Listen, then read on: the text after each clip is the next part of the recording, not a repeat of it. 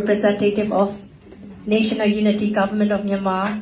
Ladies and gentlemen, he doesn't need any introduction. Please welcome Dr. Tin Hlaing.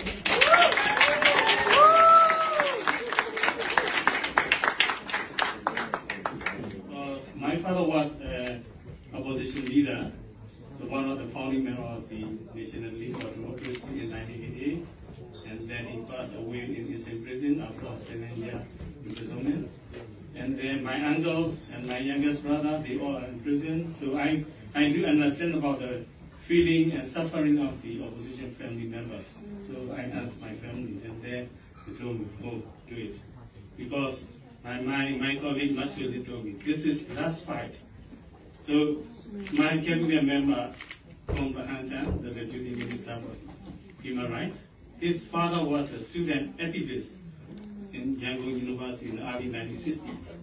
After the military coup in 1962, his father joined armed struggles, and then set up a new Korean party, Kenyan party. Yeah, and then so my father was also a student activist in early 1950s in Yangon University. He was a executive committee member, secretary, and vice president of the Yangon Student Union, Manly University Student Union. And then my father joined an internal peace committee set up by the Kikuramai and then the Superior General Chozo. So in 1988, I was final year medical students, and then I joined the strike like others. My father became a founding member of the NLD. Now, 2021 military could happen again a third cycle of the military dictatorship.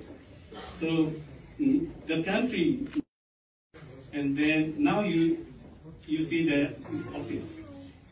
I came to here with my just clothing. Every item here, including papers, stationeries, bags, everything donated by community. And we're trying to set up the office since February early this year. CRPH and unity support group across the country, they organize series of fundraising activities, fundraising events, and then they contact the fund. Now they rent this house, very nice house. So when in May, we had a very serious discussion with CRPH support group national team member. So I don't want to put so much burden on my colleagues regarding raising funds. So I told them, just hire a shared office space. It's cheaper, and then I can find an appropriate accommodation spot for me, and I can work here. All my colleagues didn't agree. No. We're going to find a nice place. That should be in diplomat area in Canberra. And UG government is our government, so the place should be appropriate for a government. So that is why finally we got this space. We prepare and bring the nice food, classes, and then even the classes, we don't use disposable. We use proper classes. So this is their dedication, their commitment, and their goodwill on the cause. So now it's my turn. We are very responsible and very responsive and very committed. So because of this is the last fight. So I like to pledge here. I promise you, I try my best for the people of Myanmar. Also, I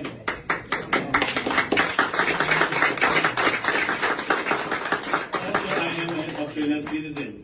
So when I came here in 2008, and I learned a lot about multiculturalism, also the Australian education system, how to build up, how to maintain, how to facilitate the community cohesion. Also, we got to learn about the federalism and federal.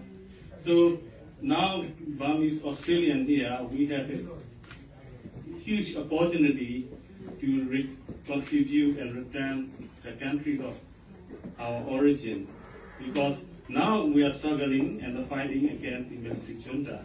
But in later stage, we do need to contribute a lot for the nation building. So this is a really great moment, but there are a lot of steps ahead.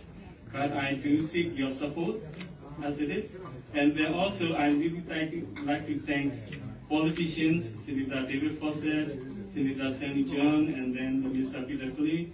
Their speeches are very, very inspirational, encouragement, not only for me, all of us, and also the people of Myanmar and NUG.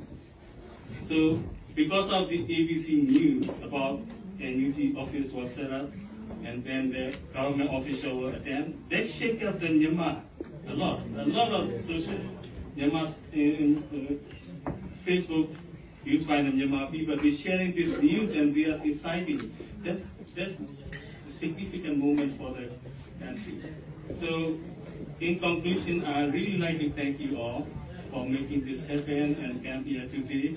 Your presence here is so meaningful for people of Myanmar and then NUG and then our Myanmar diaspora community. Yeah, thank you so much.